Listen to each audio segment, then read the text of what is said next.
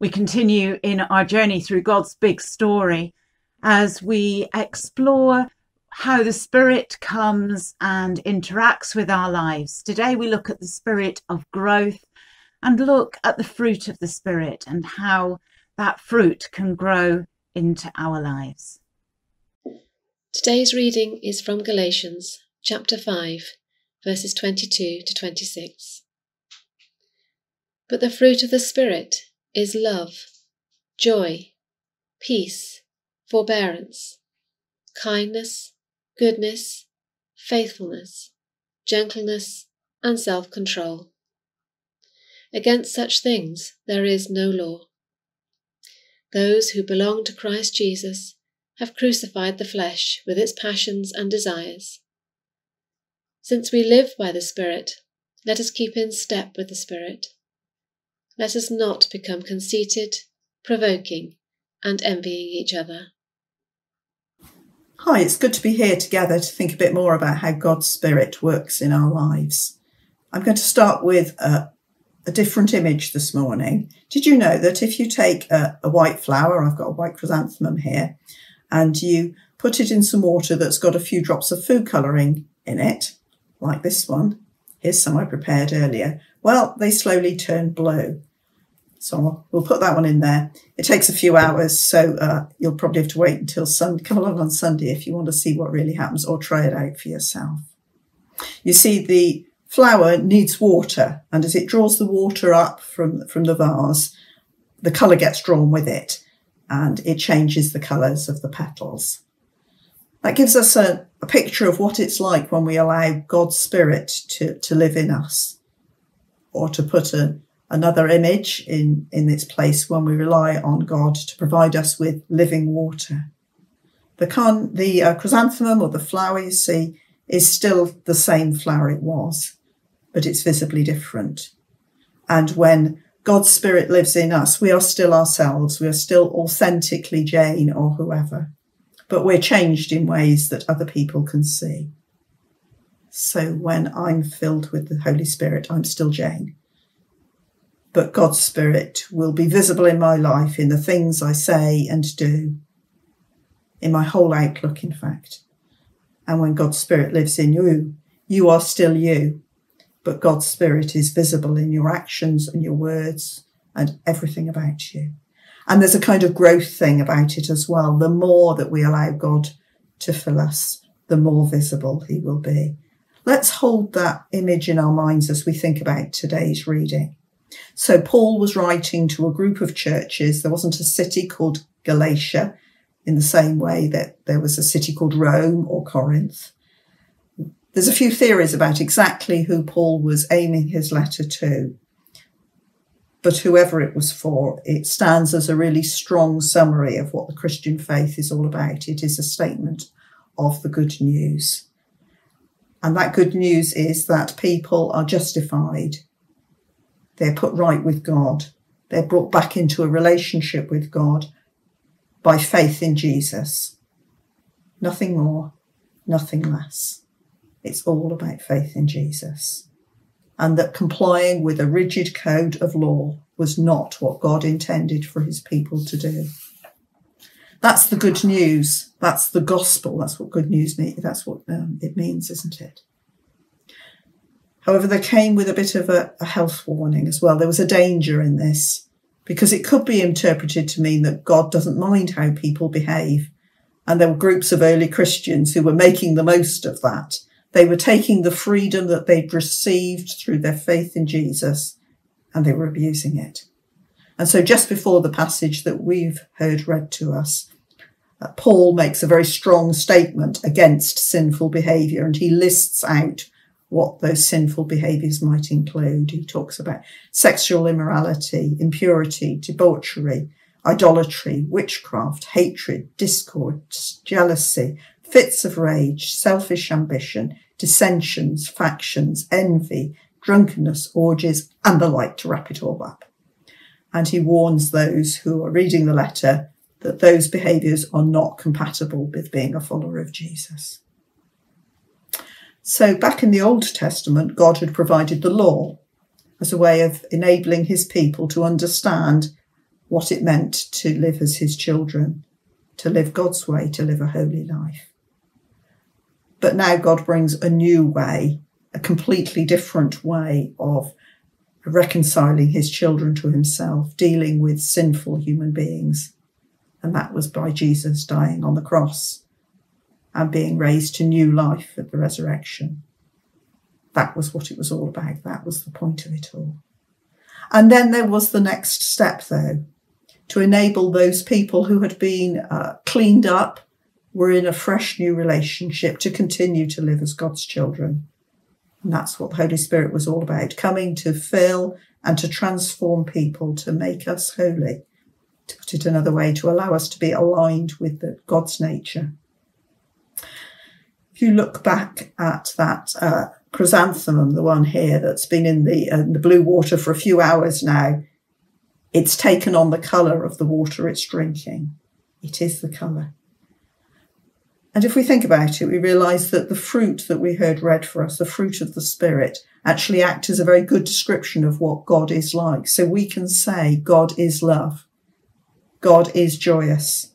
God is peace-loving. God is patient. God is kind. God is good. God is faithful. God is gentle. God has self-control. And when we allow God's Spirit to live in us, when we drink his coloured water, as it were, then we will display those same attributes. And they're a wonderful list, aren't they? There's no law against them, as Paul said. Nobody could possibly object. But this isn't a lecture about trying really hard to live a good life. There's no sense in this of a kind of finger wagging, must try harder. Instead, it's an invitation to be open to God's Spirit and to allow him to transform us from the inside out, so that those things come out naturally. Paul describes the attributes as fruit, the natural outcome of the life of a plant, the purpose even of that plant. It's a really timely moment, isn't it, to use the image of fruit. When we're starting to see signs of fruit appearing all around us, I've got some tiny, really hard green tomatoes appearing on some plants in the garden, and I'm longing for the point where they've turned red and we can enjoy eating them. I've got a few fruit that I've dug out the fruit bowl to get a sense of what fruit's like, and it's so varied, isn't it? I've got a great big melon with a really hard and gnarly skin. I've got some, slightly overripe bananas, very different to the melon. I've got a pomegranate. I don't know quite why we bought that, but it'll be yummy when we eat it. I've got a good old apple, a real traditional fruit. And I've got just a few really tiny alpine strawberries that I found lurking in the garden. Fruit grows in a huge variety of different ways, and they're all lovely in their own very different ways. And the Holy Spirit brings that sense of variety into our lives. He doesn't fill us to make us all the same. He fills us in different ways to all be fruitful, but to be fruitful in a way that's unique to us. It's part of God's nature, part of his creative nature, is to be filling and fruitful and so varied. So let's try to draw this to a conclusion and think about how we respond to that. As you hear those fruit read, love, joy, peace, patience, kindness, goodness, faithfulness, gentleness, self-control, do people pop into your mind who show those fruits in their lives? Perhaps you can think of times over the last week when you've shown those fruits, when you've been aware of those things coming out in your outlook on life. Perhaps there have been times when you've been aware that actually they haven't come out. There was a chance to be fruitful, but you walked on by, or you snapped and you said something that wasn't really very loving or helpful or whatever. As I said very clearly, this isn't a lecture about trying harder. Instead, you can pick your own word. It could be an invitation or a challenge or a reminder to be open to God's Holy Spirit and to allow him to bring those fruits to life in your life, in your words, in your actions, in the way you see things. So let's think a bit about how we might actually practically do that, how we can be more open and those things can be let out more easily. I think one thing I find helpful is to kind of think about it up front, to plan. I like to know ahead of times. What about spending a few minutes at the start of each day thinking through the things you're going to do that day? Perhaps looking at your diary and thinking about the people you're going to meet and asking God to help you to show those sorts of fruit, the love and joy and peace and all those other things in those interactions or in those meetings. But we can't always prepare for it, can we, quite like that? And perhaps there'll be times when we are faced with an immediate situation, something where we are put on the spot in the moment. And perhaps then sometimes it's helpful to stop and to not go dashing in too fast and to just give God a moment to bring us back into line, to allow him to display his nature in us. Or perhaps it's about being sensitive to the moment. I think of these as like Holy Spirit nudges, things that just randomly come into my head where I suddenly think about a person and wonder how they are. Or when I suddenly think, perhaps I should do that. And I think it's worth being sensitive to those things and being aware that sometimes that's the way that God prompts us and encourages us to live out the way he wants us to live.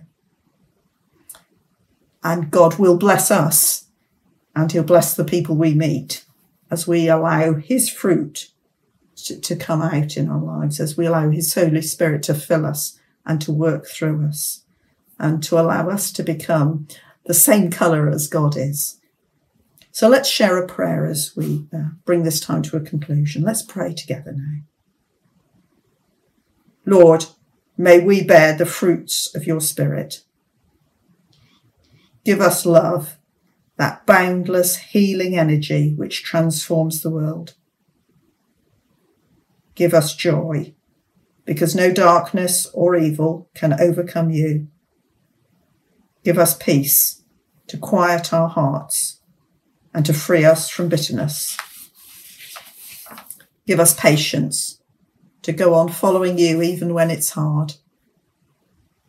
Give us kindness to reach out to our neighbour and to the person who needs to be loved. Give us goodness to give with a generous heart and without ulterior motive. Give us faithfulness to stay at your side come what may.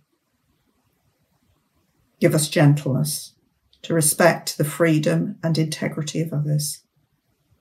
Give us self-control to see our weaknesses and overcome them in your strength. Lord, fill us with your Holy Spirit so that we can bear your fruits. Amen.